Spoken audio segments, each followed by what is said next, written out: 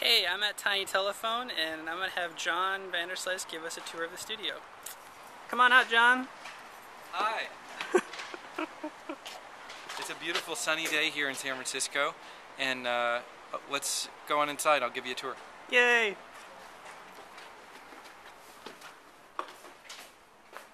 This is the main lounge of Tiny Telephone. We have Grace on the couch 24/7, surfing the internet forever. There's Ian. There's Ian in between our little sentry guards. All of the things we need, coffee and tea.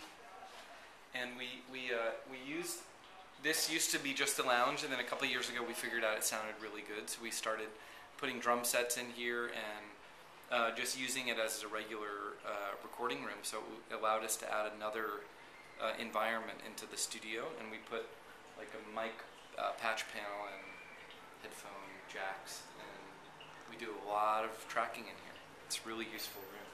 Here, we'll go into the live room. This is MTV Cribs, really. So this is the main room, and Ian, go ahead and show them your guitar setup in here. This is one of the amp blockers. I'm using a Fender Bassman. And there's a Beyer 740 and a Josephson side address microphone on the amps. I'll edit this so it will be cool, so we can...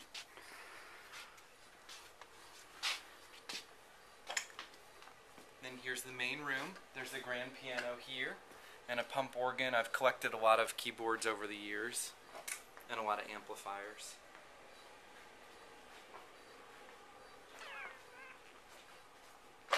Ooh.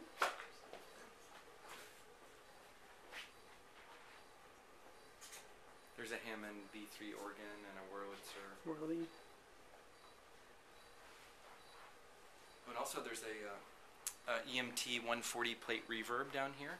Oh. It's a huge 8-foot long anodized aluminum plate that has pickups on it, and through some unknowable process creates a reverb sound. Ian, would you open up that door for him? Absolutely. It's another amp closet. Looks like a makeout.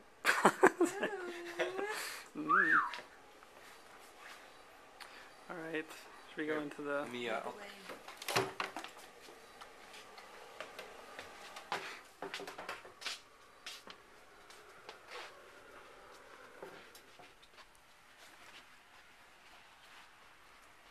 This is the control room, and really the centerpiece of the studio is this Neve console.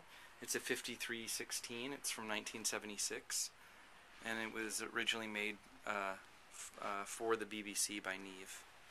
And we have tons of outboard gear, some really old 40s, 50s stuff, and some ultra new and expensive. And then here's a bunch of tape machines over here. There's a Studer 827. My favorite part. Yeah, that's a good thing to have for sure.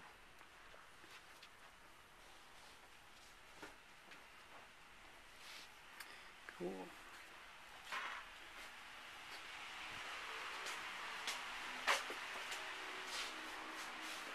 And here's an ISO room in here. This is almost an anechoic room, so it's really good for vocal overdubs. We also use it as an echo chamber, and it's great for separating a singer from a band for live tracking, and also isolating loud amps in here for live tracking, so you don't have as much bleed.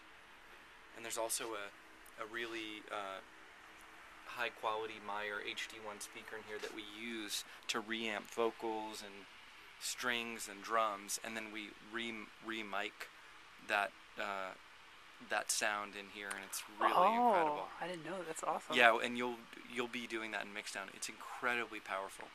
It's great. That's cool. So we have really two echo chambers: the front lounge and then this one during mixdown. What's that? Cool. Thank you for touring Tiny Telephone. Cool. Yeah.